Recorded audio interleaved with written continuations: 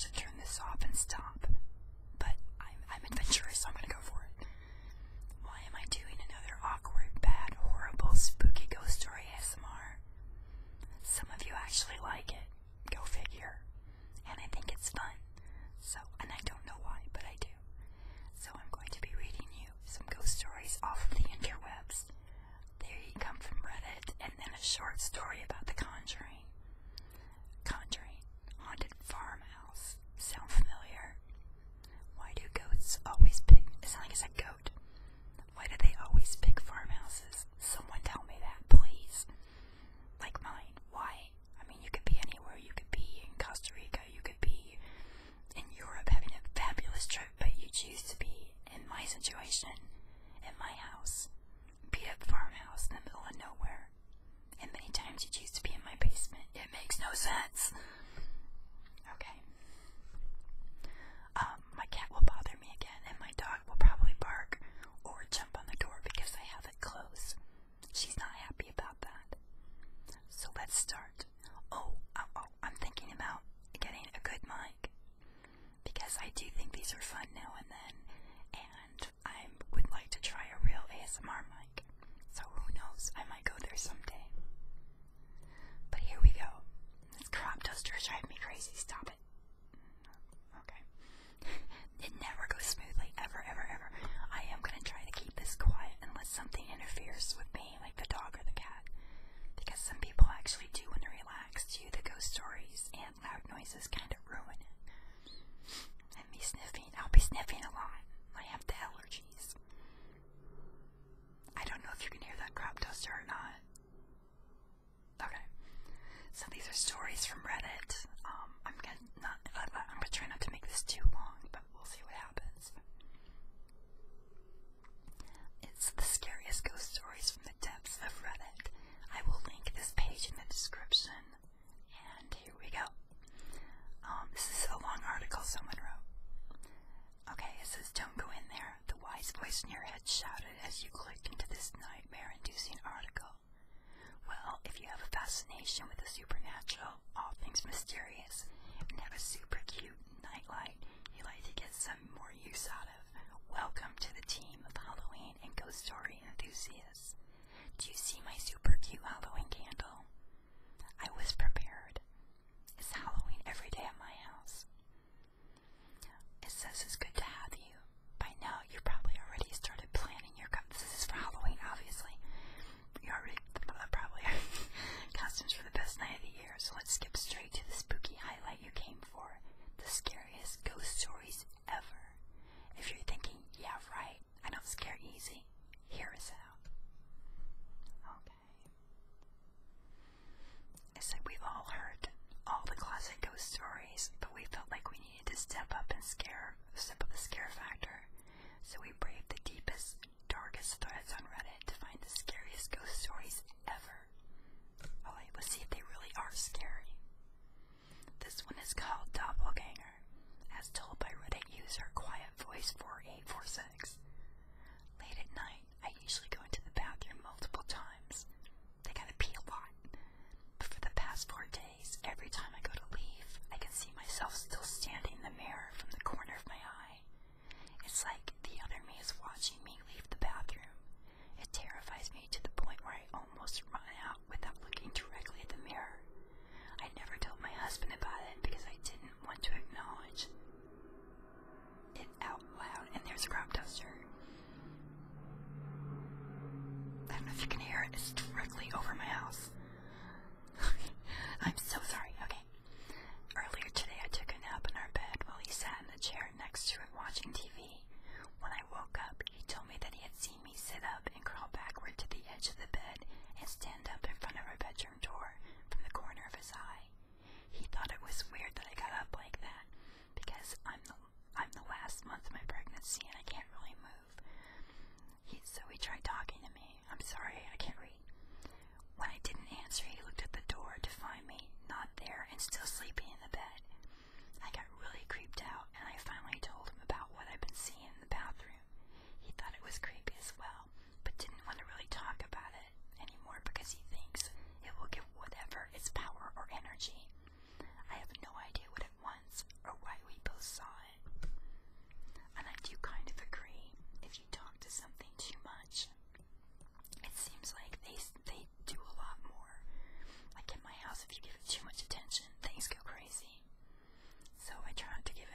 much attention.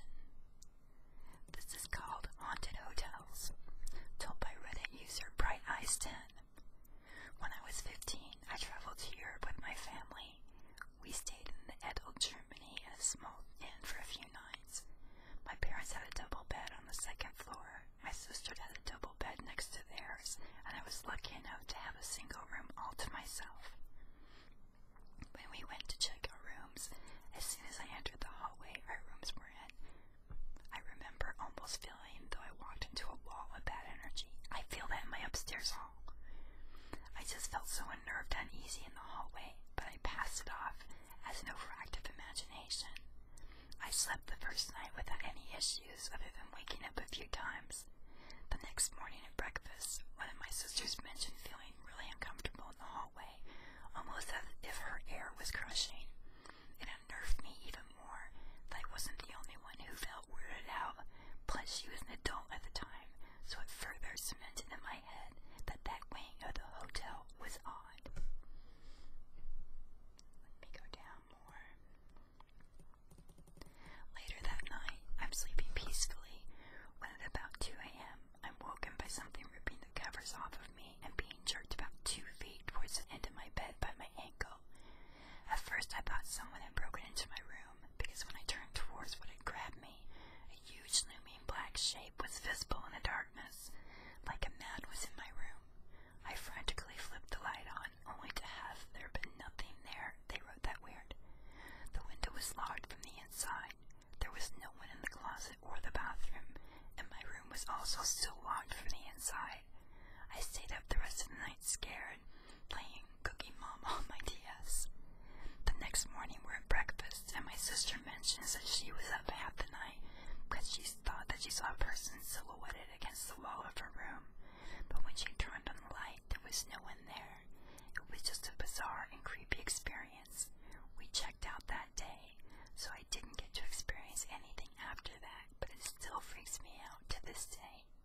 Side note, when my daughter was married, I stayed in a hotel. It was a very nice hotel, but very old hotel. The hallways reminded me of The Shining. I was in the room by myself. My family had to come back to where we live because of our dogs, so I stayed the night alone. In the middle of the night, one of the little handles started moving to another room, but it was locked and no one was over on that side. I also felt like my pillow had been touched or moved, so the next day I made a video showing the hotel room, letting people know what I was doing, where I was at, how much fun I was having, and there were EVPs and a million orbs in that video, and I do have it up on my channel, and I will link that in the description below. Okay, the next story from Reddit. The Rocking Horse. As told by Reddit user here, SYED. I'm sorry if I swallow a lot. I'm sorry that I swallow a lot. Okay. One night, when I was maybe 10 or 12, I had trouble falling asleep. My bedroom was the entire top floor of our house, with my bed and such being on the left side, and storage closets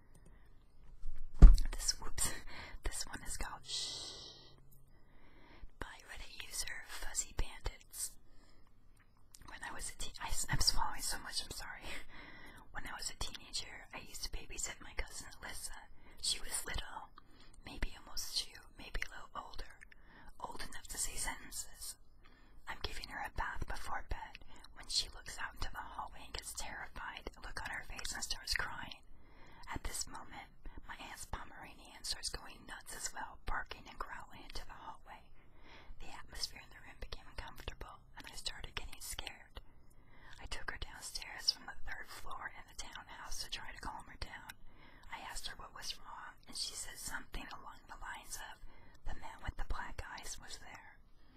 When I continued to pry, she looked up at the second floor stairs, her eyes getting big, and looks at me, bringing her finger up to her mouth and said, "Shh," while shaking her head no.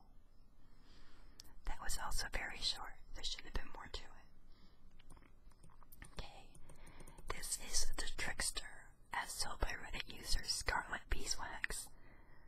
I lived in this house with a basement, and every time I walked up the stairs, I would get this weird, creepy goosebumps feeling on my back. It didn't make me uneasy to go down the stairs or to be in the basement. My craft room was down there, and I spent a lot of time there. After a while, I would have items I was using disappear when I would look for them. When I would look away from them. I would search and search, and one day I got frustrated, and to no one in particular I said, "Arg, can I please have my scissors back?" I had just looked into the pile of new mail, and when I turned my head, there were my scissors on top of the pile of the mail. I read that wrong. I talked to my neighbor, and she told me that the original owner of the house was a jolly old man who loved to prank people, and that he had fallen coming up the stairs one day and died. I think the goosebumps were him trying to tell me to be careful, and every time after that, when something would disappear, I would politely ask for it back, and it would appear in a place that I could have not missed it before. Thanks, old man. It was fun. I've told you guys a few stories of that happening to me, but the one that stands out the most, I was upstairs in bed. I had to go to the bathroom. I came downstairs. I go back upstairs to the bed, and right where I was laying was a spider ring, a big black spider ring that I didn't even know I owned. Something had placed it there to intentionally scare me, but had a sense of humor. It wasn't my family. I was up there alone. Okay, this one is, hang on, Unwanted Tenants by Reddit user Vanilla Gorilla. My daughter was 4 years old when we lived in our last home. I was a single mom at the time, so it was just she and I alone in the home. I always got an uncomfortable feeling in her room, near the closet area, but never thought much of it. Until one evening, I had put her to bed, and as I was doing chores, I walked by her room and heard her whispering. I listened for a bit, thinking she was talking to herself, but it was definitely a two-way conversation with her saying, okay, stuff like that. I walked in and asked her who she was talking to. She smiled uncomfortably and said, "No one." I took her out into the hall, and she wouldn't say anything, but I could tell she was afraid. Finally, we went outside of the house. She said there was a man in her room who didn't want us in the house, and he told her this and to tell her mom to leave. I moved us out a month later. She has not ever since had an episode like this or talked to any ghosts. On to the next. Family reunion, as told by Reddit user Big Jawa. One day when my daughter was 2, we were having a typical terrible tooth moment. She was throwing a bit of a tantrum for about 5 to 10 minutes, and we couldn't get her under control. At some point, she rather suddenly stopped and started staring at the wall. She then started lightly giggling. It was weird. One second she was crying and screaming, and the next she's smiling and happy. Then she started saying "funny lady" over and over. We asked her who she saw, and she pointed to the wall and again said "funny lady." When we asked her to describe who she saw, she described my deceased grandmother.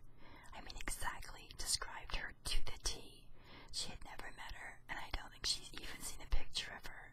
Not that the 2-year-old could remember a picture. I'm not much of a believer in the paranormal, but I know for sure that my daughter got a chance to meet my mom, and that makes me happy. When I told this story to my parents, they didn't seem as shocked as I was. When I tried to get a response from them, they looked at me and said, "I guess you don't remember that you met your deceased grandfather when you were 3. The same exact thing happened to you 30 years ago." That was creepy. Okay, The Guardian, as told by Snap Judgment on Reddit. I had been on the phone with my boyfriend, and he said something that made me think he was narcissistic, not nice person.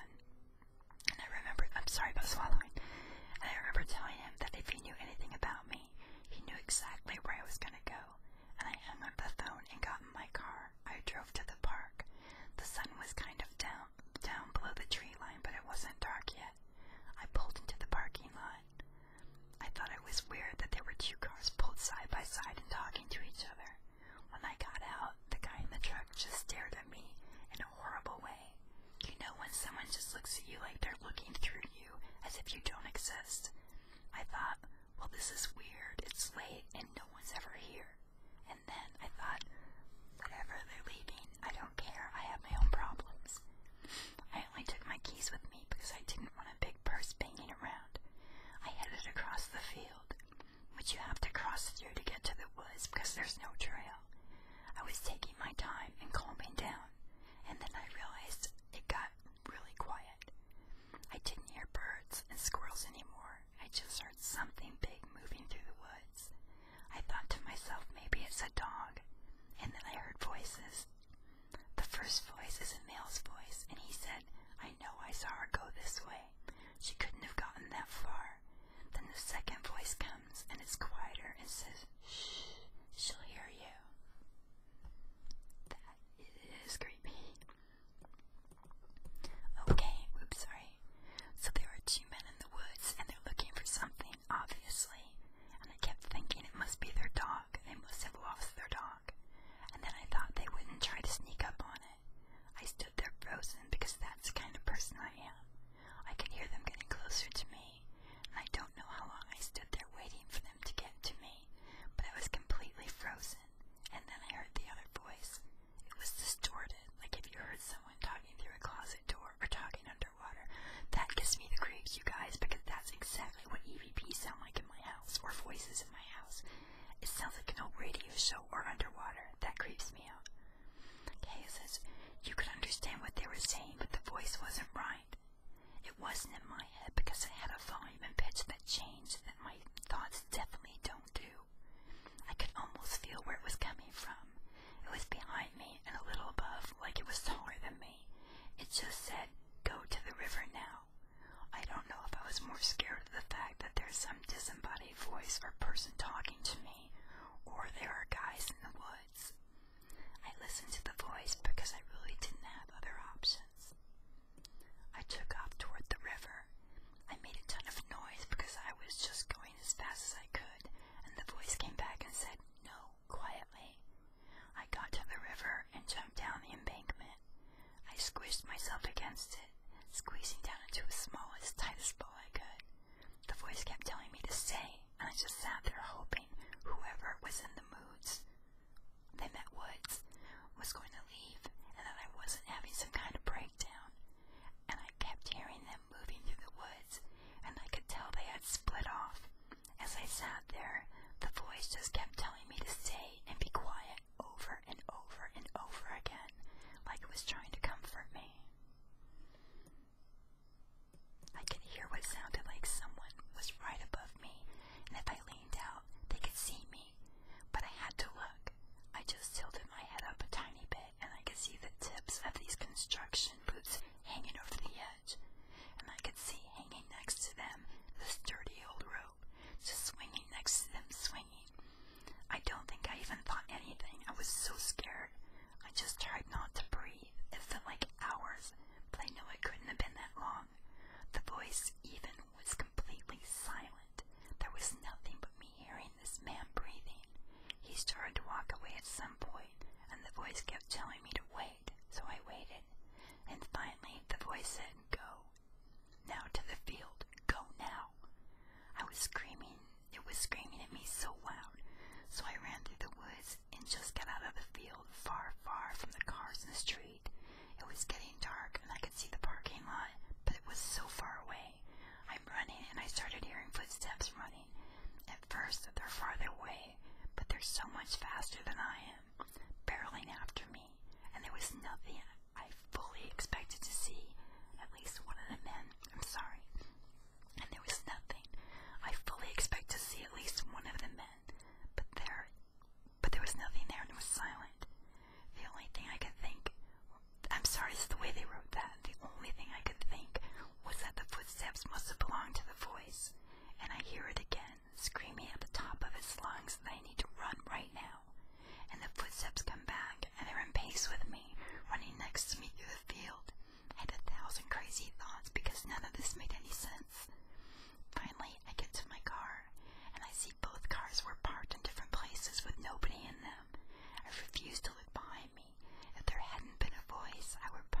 missing persons case.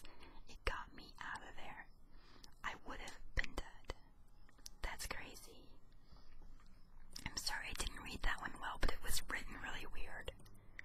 Okay, one more. Purgatory Road. It doesn't have who wrote this. During August 2018, my friends and I took a road trip from New York City to Rhode Island. None of us had been to Rhode Island before, so we were excited about the drive, especially because we had rented a Mustang convertible for it. We left a little later than expected. It was about 10:30 p.m., and since it was a busy Friday night, we decided to punch our destination into the Was traffic app to beat the traffic as it Waze was. I've never heard of it before. Eventually, we started losing steam, so my friend in the back seat fell asleep, and I just kept driving along quietly when my friend in the passenger seat told me to exit the freeway to take a side road. At first, driving on the unlit, winding back roads was relaxing, but then the wind picked up and it got increasingly foggy and misty. I wasn't scared, just a little on edge. I thought about pulling over to put the top up, but decided against it since there were no cars in sight. Heavy rain was projected for the entire weekend, so I wanted to get the most out of our convertible. So I kept going along as normal, if not a little too fast to get back into the main roads as quickly as possible, when something just shifted. I don't know how to explain it other than an unsettling, exposed feeling. I remember pulling my sweater over my legs to cover up. Then my friend up front told me to look at the street sign in the distance. It read Purgatory. We woke up our friend in the back seat, who sort of scoffed.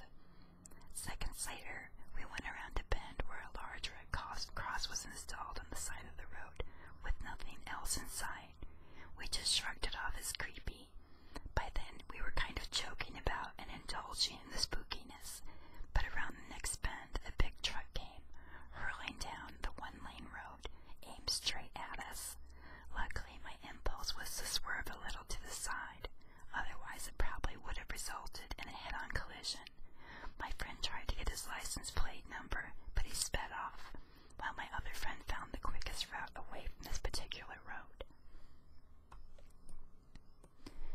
We didn't really discuss what happened afterward because we were too creeped out, and we haven't talked about it since. While writing this story, I decided to look it up. I spent an hour trying to retrace our route and found the little road. It was indeed named Purgatory, and though we didn't notice it at the time, Google Maps revealed that Purgatory Road was situated next to an old graveyard.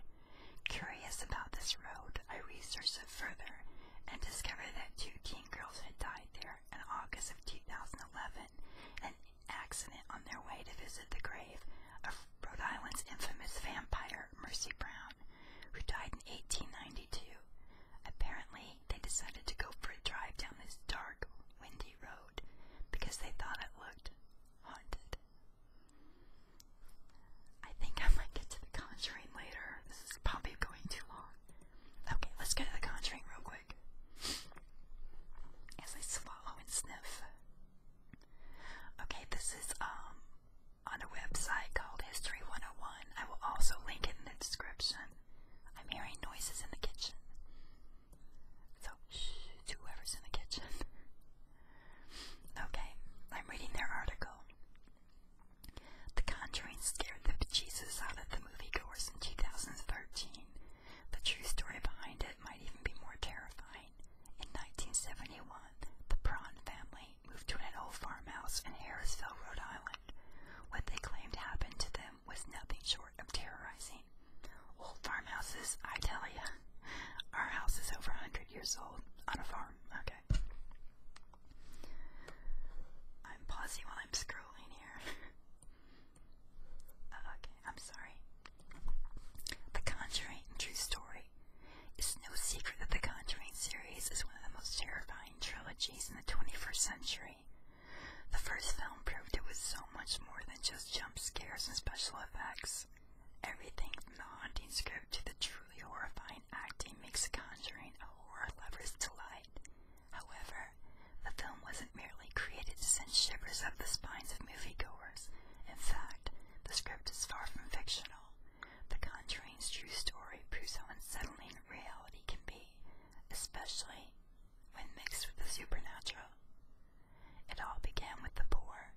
unassuming Perron family, Roger, Carolyn, and their 5 daughters.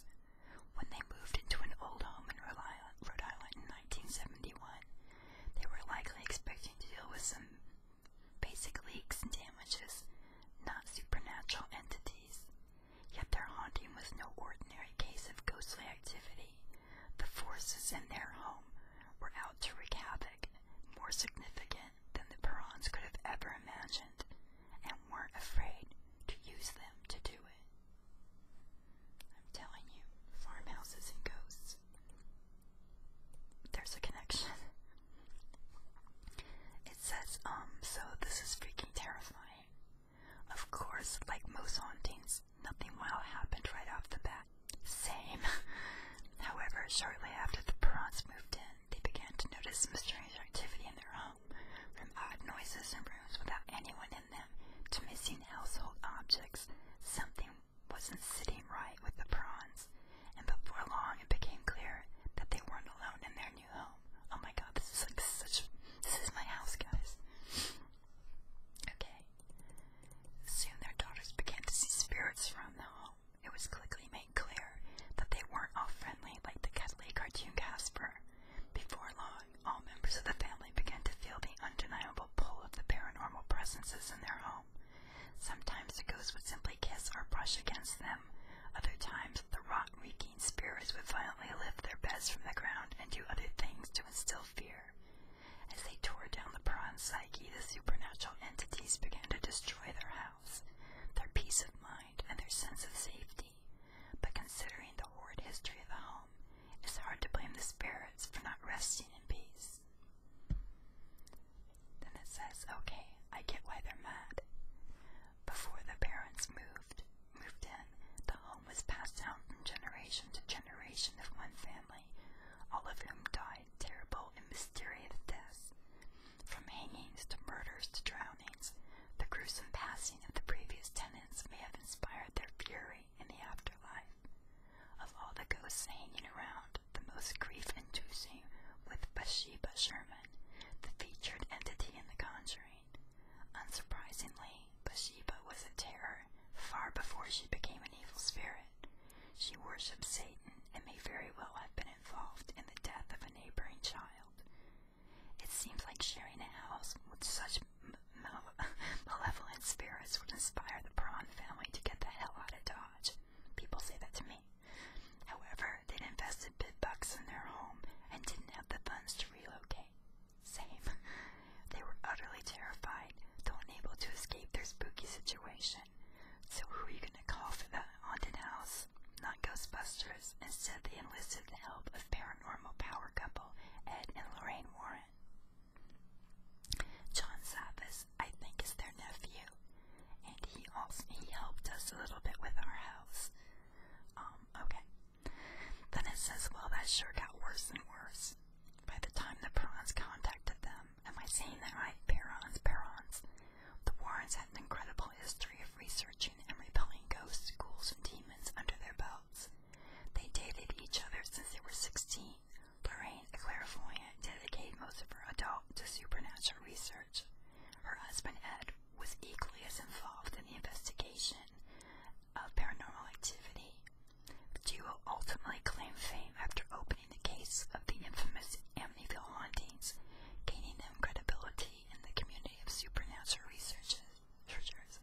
However, despite working with the supernatural frequently, the case of the Conjuring home seemed to rattle them to their core more than any other. Mainly likely